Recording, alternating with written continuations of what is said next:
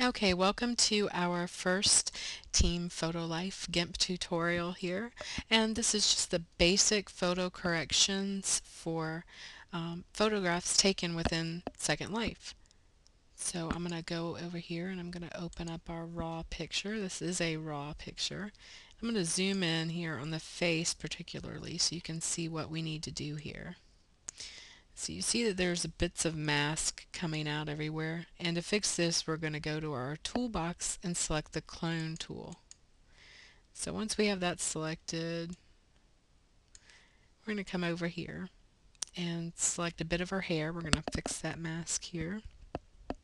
Hold down your control key and select the source, and let's just go over that, cover it all up. In larger areas or hairs with many different shades, it's going to take a little bit more practice on this.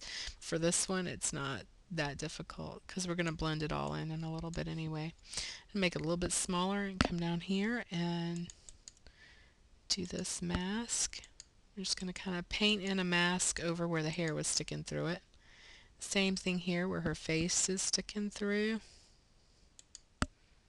Just going to paint that over it a little bit there and up here.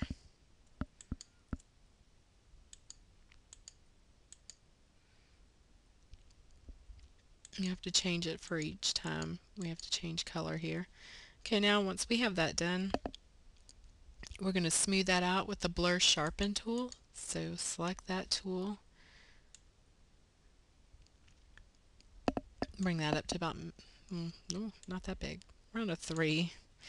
Okay, and I'm actually going to blur in all of her hair too, because this was taken on low res on purpose so that you could see how to fix that pixelated look, because I get a lot of questions on that. How do my pictures have pixelated edges? How do I fix that?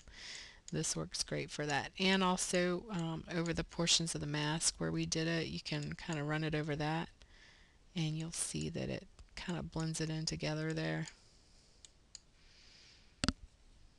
Okay, I'm going to zoom this back out.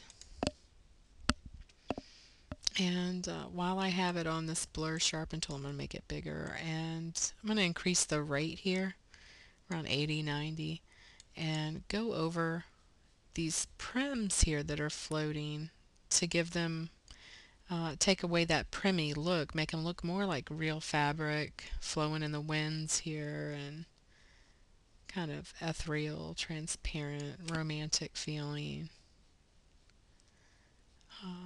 Once we get those prims, you'll see that they get a little bit transparent too. It's just blurring them in. Yeah, I'm not going to do the whole dress, just the prims that are kind of floating here. Uh, but once I get that done, I'm going to bring the rate back down to about 50. And I'm going to go ahead and do the remainder prims down here on the bottom, because it does help, like where prims meet each other, to make them look more like fabric and not like, you know, prims of wood that have texture on them. And bring that over it. Make sure to catch these sleeves up here, a little waist. Okay, we get that done, and now we're going to start with our color correction. And to do this one, I'm going to go up to colors. I'm going to start with brightness and contrast. And you'll notice that there's a big difference when we add our contrast. I'm going to bring it up to about 20% or so here. And I'm not going to touch the brightness. I mean, you can. You'll see, you know, brighter, darker. I kind of like that being where it was. So when you get that done, click OK. And we're going to add, I mean, it looks a lot better already. We're going to do a little bit more to it, give it more of that fantasy look to it. So I'm going to make 2 copies of it over here, and just by clicking on that Create Duplicate Layer button on your Layers channels. And here we go. On the top layer, I'm going to make that overlay on the mode and bring the opacity of that layer down to about 60% or so, right in there. On that second layer, that middle layer, go up to Colors and go to Desaturate. What that's doing is making that middle copy black and white. So you have 3 options: lightness, luminosity, or average. Average works well here. Click OK. And I'm going to bring that opacity down as well to about 60%. Also on that middle layer, I'm going to make that background pop by going up to Filters, Artistic, and Soft Glow. I have the brightness. The only thing I changed on here was the brightness. I have it set at 45 instead of 75. Click OK, and you have a great looking picture there. Now we just want to add a little. People ask me all the time, how do you add text? And that's really easy, so I'm going to show you how to do that. So we're going to go over to our text tool and click on that, and you'll see all the options for here. And I've chosen a calligraphy font here, the Lucinda or Lucido calligraphy. Click over here, and I'm going to type in her name, which is Rhea Abbott. You can resize that to whatever, 75 works here. Close. And you can use your move tool to move it to where it, oops. Make sure that you're selecting the actual layer. Okay. Well, it might help if you have it on the top too. Okay. Select the actual layer and move it to where you want it to be.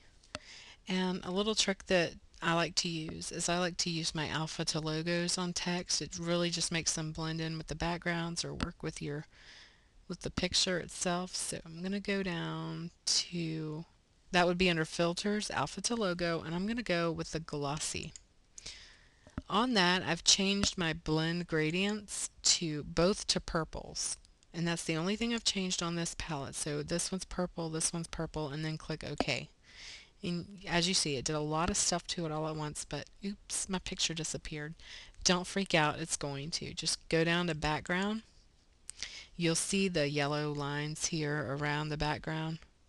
Go up to image and fit canvas to layers. It comes back. But oh no, now there's this white box here. How do I get rid of that? Okay, that's easy. That's this one here that says background. If you take the eye away, you'll see it goes away. Okay, you can also take the eye away from the other layers to see how they look, if that's, and I'm actually going to take it away from the groomy, and I'm going to make my shadow here. Shadows come out at about 80% standard. I'm going to bring it up to 100. And on this one here, it's set to screen, but I'm going to bring the opacity down on it a little bit so it just really blends in. It kind of looks like a watermarked name. It looks really nice right there. And I'm going to go back up to my filters. Play around with your filters, guys. There's so much you can do with that. I'm going to go to Decor, and I'm going to add bevel to this one. And I'm going to uncheck the work on copy. I don't need it to come on a new image. And click OK, and it just kind of makes it pop out a little bit more, gives it a little bit more three-dimensional look. And that's it. And to save it, File, Save As, name it whatever you want, and save. Put it in whatever folder you want and save it. And that's it. And keep coming back. Subscribe to the links here, subscribe to it, come back, see more tutorials, and I should have another one up for you in a couple of days on shadows and things like that. So I hope you enjoyed, and I'll see you in World.